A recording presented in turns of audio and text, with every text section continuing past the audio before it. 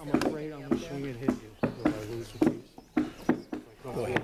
Really great. I don't know where she adds realism to it. Oh, yeah. Oh, you're going to do it right there. You're fine, you're fine. Don't move. All I'm going to do is soak this for a bit.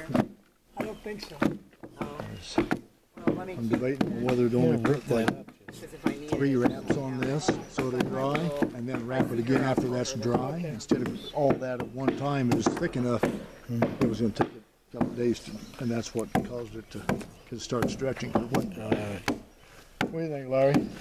I had a pile of wrapping on this, and it was still wet, and it started to stretch. Let it break.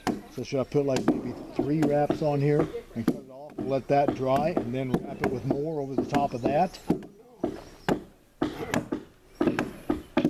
If I only put like 3 wraps and throw it in the sun, it'll probably be dry in 45 minutes. You're still glued, right? It's glued, yeah. Okay. What it did, it broke the top piece of wood right there because I had it epoxied on there. Well, the wood was weaker than the epoxy, but it didn't break it clear down. It broke the wood down about maybe halfway. Okay. But then I put wood glue in there, so it's set. But the binding not being dry was why it broke, because it let it stretch and move.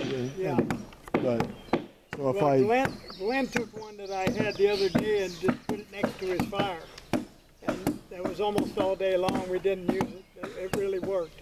Well, yeah, I mean, this is probably not going to be able to be used today no matter what we do at this point, but it'd be nice to be able to use it first thing in the morning.